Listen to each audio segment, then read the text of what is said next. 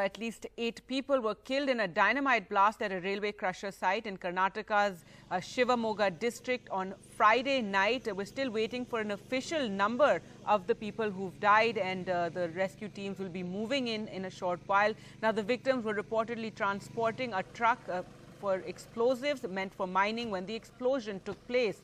According to reports, the blast was so strong that window panes shattered, while many houses and even roads developed cracks. NDTV and the Prime Minister has also tweeted, the Prime Minister's office tweeting that pained by the loss of lives in Shivamogga, condolences to the bereaved families, praying that the injured recover soon. The state government is providing all possible assistance to the affected.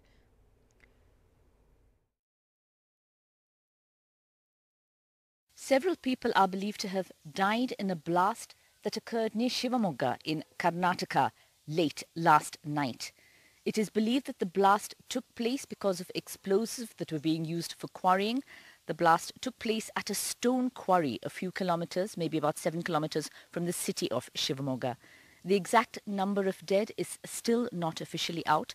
The police control room, though, indicated that at least 8 people were feared dead, but official figures are still out. Details are still to come in with exactitude because it is believed that live dynamite may still be there at the site. And of course, extreme caution has to be exercised before actually going in and ascertaining what happened. They are trying to actually defuse the dynamite to make sure there are no more explosions. Senior police officials have been on the site since late last night. It is said also that a truck which was carrying the explosives has also been completely destroyed. Now, it was in fact feared last night that it was an earthquake. Now, this was quickly confirmed by officials that no earthquake actually happened in that area.